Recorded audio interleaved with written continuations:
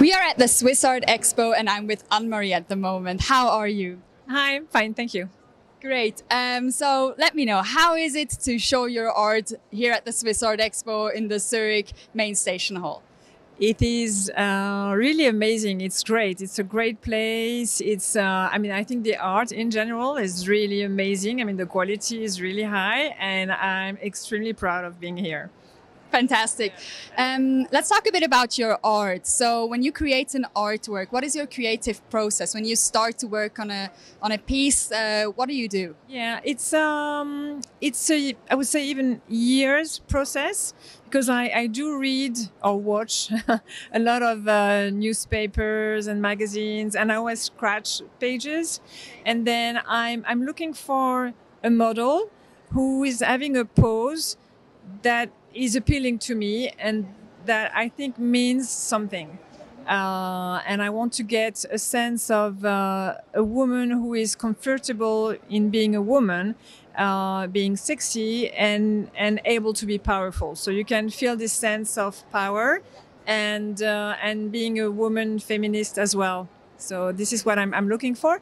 And what I do is that I have all those pages that I scratch, and I do take pieces from here and there. So it's not that I'm copying completely one page that I saw or scratched. It's just that I'm taking the model, I'm taking these clothes, these shoes, this bag, and I'm putting everything together.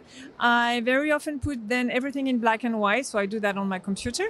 And then I put the color that I like, and sometimes I do get inspiration from the old masters or, you know, some of the big paintings, some of the Van Gogh or Picasso or whoever, I mean, those big guys, to mix the colors so you have some kind of historical reference as well. Okay, very interesting. And I think that you can really see that in your artworks.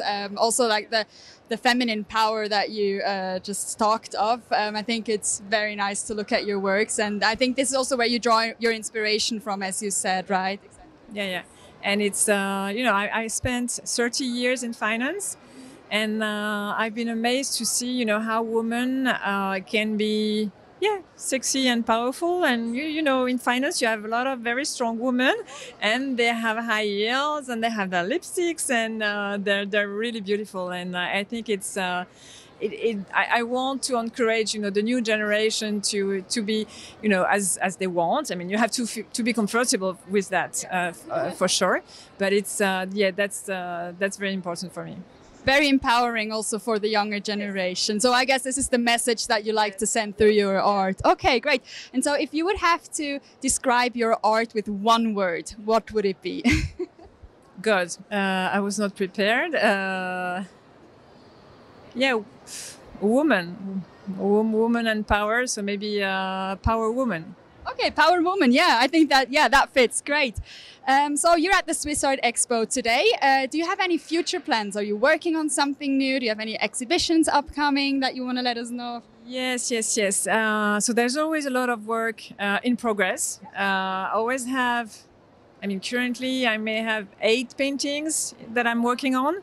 And it's oil painting, so sometimes you have to wait for it to dry a little bit, and sometimes you need to take a step back as well. And sometimes there are things that are very detailed, and I cannot do this kind of thing for too long. So I will spend 1 hour or 2 hours, and then I'm like, okay, I'm out. I need to do something else. I need to see something else and do something else.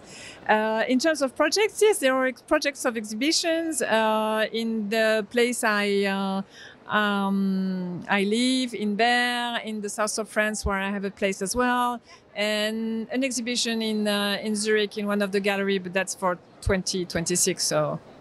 Okay, well, that sounds great. So you got a lot to do, a lot ahead. I wish you all the best for your upcoming exhibitions and also, of course, for the rest of today. And thank you very much for taking time to talk about your art. And thank you for being here with your art at the Swiss Art Expo. That was a pleasure. Thank you. Thank you very much.